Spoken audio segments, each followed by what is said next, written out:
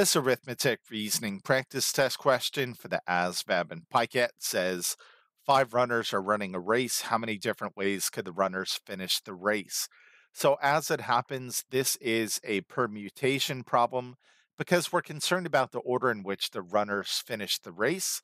So, in order to solve this one, we're going to use the permutation formula, which says NP of k is equal to n factorial over n minus k factorial.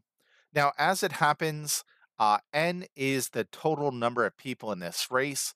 Well, we know that only five people ran in this race, so n is going to be five. And k is the order in which they finished the race. That's what we're interested in. And likewise, we're concerned about the order in which all five people finished this race. So k is also going to be five.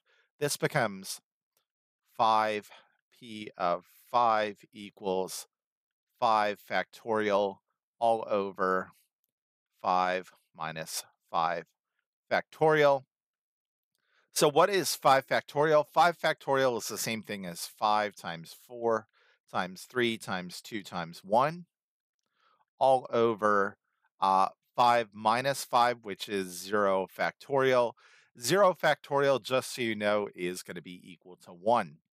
All right, let's work this off to the side. This becomes over 1. What is 5 factorial? Again, that's 5 times 4 times 3 times 2 times 1. 5 times 4 is 20. 20 times 3 is 60. 60 times 2 is 120. 120 times 1 is 120. So 5 factorial is the same thing as 120. 120 divided by 1 is 120.